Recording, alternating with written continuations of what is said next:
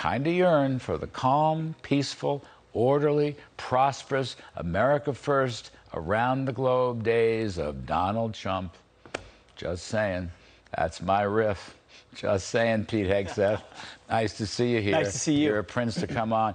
Let's go through some of these stories. Some of them you're going to know much better than I am. First of all, the tragic death of this young woman. She's a beautiful young woman. I've watched it.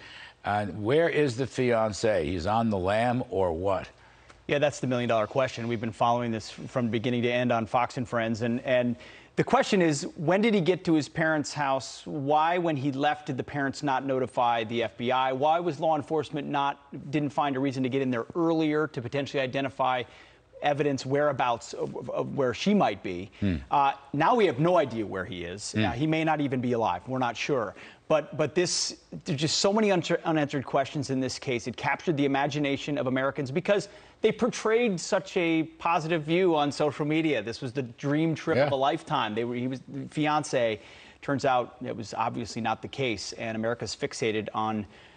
We think we know where she is, and unfortunately, she looks like she was killed. Where is he, and what happened? That's the question everyone wants. Is he still in the Grand Tetons National Park? No, he's back in. Well, I guess it could be. I mean, people are speculating. Did he ever even go to his parents' house? That's the sense. In Florida. But the parents have said, is what's being reported, that he went on a walk on Tuesday, and when he went on that walk, he left his Mustang there at the park, and that's where they're searching for him now. The parents went back again on Wednesday, recovered the Mustang, brought it back, but it wasn't until Friday that they reported the boyfriend of the fiance missing. So much time when there's so much speculation about this. That's why we're just unfortunately gonna have to wait and see for an autopsy and a lot of other aspects. All right, we'll wait to hear the news. Here's another one. This 16,000 Haitians under the Del Rio Bridge in Texas. Now, unbelievable. Look, I don't understand, and I've not seen any satisfactory explanations, even by Biden critics and so forth. How did they get here? Why all of a sudden? Okay, so I'm leaning back. We cover the news, immigration and the Biden problems and wouldn't build the wall. We've covered all that stuff. So I turned my attention for about 2 days to taxes and spending and reconciliation, and then I get whiplash as I see, what? 15,000 Haitians under this bridge in Texas. It's like Immaculate Conception. Where did they come from? What are they doing there? That's the key question. The best piece of evidence I've seen was presented by Ted Cruz. He said that on September 8th, word went out amongst Haitians that deportation flights were stopping. So there were about 1,000 people under the bridge on or around September 8th. And with modern technology and modern information, pick up the phone, text, email your fellow and other family members, not all of which are in Haiti, many of which are already in Mexico, already in Central America, and the flood was on. And couple that with the confusion of what Biden's policy has been at the border the entire time. To welcome them. Come on. From day one. From day one. But then they go down to the Northern Triangle countries and say, don't come. But that's contrary to every other piece of evidence that anyone's ever seen. Of course, it's the red carpet. So you've got an overall red carpet of an open border, and then information that spread quickly amongst those communities that led to a rush for the border. And why would they think otherwise? They get to our border, they cross, they've been put in this. I mean, what are they calling this? It looks like, I think we should call it Bidenville. Imagine what they would be, right? I like that. Imagine what they would be saying if that was Donald Trump. So I'm reading also that the local authorities, the Texas authorities, they're not getting any help from Washington, so far as I can tell. But the local authorities are putting up cars, automobiles, trucks as a barrier to entering, which leads me to ask you, why didn't this famous infrastructure bill that Washington is obsessing over have the wall in it, completing the wall? Then we wouldn't need trucks and F-150s and whatever cars to block this out. And the Bidens opposed all of this every step of the way. They did. Larry, I think you're missing the bigger part of the story, though. You know where all the TV cameras have been over the weekend, and also where all the National Guard troops have been, and also where there is a wall. On Capitol Hill. All the cameras, all the troops, all the wall. Because walls work when Nancy Pelosi wants her worried about what? They were worried about this rally people. where there ended up being more press than there were people. Right. Oh, it's so they know troops work. They know borders work. Their policy has been they want it open, Larry. And that's all they don't want are the video cameras. That's why they tried to ban Fox's drones temporarily. They don't want the press, but they want the policy. So if Their you policy can't is see future it, voters. if you can't see it, it doesn't exist. Exactly That's right. part of the big lie stuff that these guys like to pull. I'm very difficult on this point. So our pal Peter Doocy in the press room asks Madam Psaki, that's the policy for people who fly into the country. So if somebody walks into the country right across the river, does somebody ask them to see their vaccination card? Because she had said that Europeans coming over have to show a vaccination card if they fly in.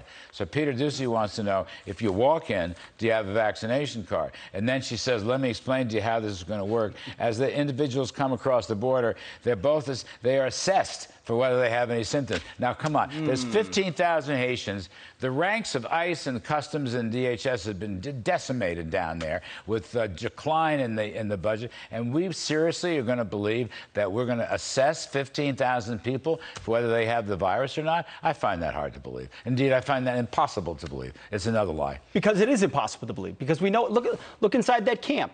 Look at all the COVID protocols being followed there that this administration says we follow everywhere else. So if you fly in from Europe, you got to show your vaccination card. If you hop the border or you live in that Bidenville in Del Rio, Texas, those rules don't apply. But we've got to put a mask on a 2-year-old in school or in the streets of New York City. This is why people are skeptical of the so-called experts telling them how they ought live their life at every level, because the inconsistencies are rampant. The hypocrisy is rampant. The confusion is rampant. And it kind of feels like they don't mind it that way, because it's the elite class who get to abide by their own set of rules. The rest of us are left trying to figure out whether our kid, as a 5-year-old in kindergarten, has to wear a mask all day long when there's no science to back up that they should. And switching gears again to another catastrophe, and that is Afghanistan. You were in Afghanistan. Yep. Yes, of course. Bless you for that, of course. So I'm hearing through the grapevine in Washington that General Milley, and I don't know to this day what possessed him to call this Chinese General Lee and say, we'll let you know if we're going to bomb or anything. I think that was a gigantic mistake. I know Milley, Pete. I really respected him. He has a great war record, but he's had a rough 8 months. That's for darn sure. Now, people are saying the Biden team will fire him, and essentially he will be blamed for the entire Afghanistan mess. Does that make any sense to you? Well, I wouldn't mind seeing Milley fired. I mean, we need less woke generals.